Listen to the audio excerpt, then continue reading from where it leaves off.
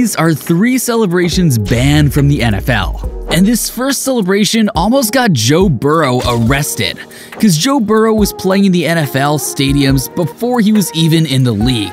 And after securing the championship, he celebrated like a goat. Yeah, he smoked a cigar.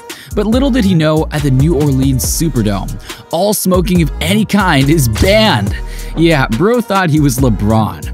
Speaking of LeBron, the NFL banned this next celebration because they didn't want to copy the NBA. Because after Tyrell Pryor did 2 of LeBron's celebrations, the chalk toss and the silencer, the NFL said the NBA and slapped him with a $9,000 fine. But this last celebration is something you usually only see IG thoughts do.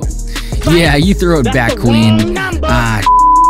Anyways, the NFL definitely wasn't subbing to that content, because they fined him 24 bans. But